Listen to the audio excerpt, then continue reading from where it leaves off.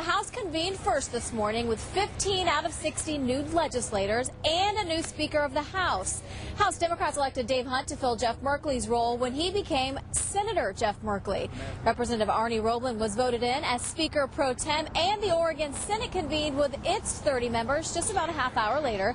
Democrats again hold a majority of seats in both the House and the Senate, and Democratic leaders have already unveiled some funding plans that would be at least partially funded by tax and fee increases, which already has some Republicans speaking out in opposition. Legislators on both sides of the aisle say the first thing on the agenda, get Oregonians back to work. If you want to find kind of ground zero of where the current economy is touching down, you need to look no further than the Gateway area, mid-Multnomah County. It has to be about creating jobs and an environment where business can succeed in Oregon to put people back to work.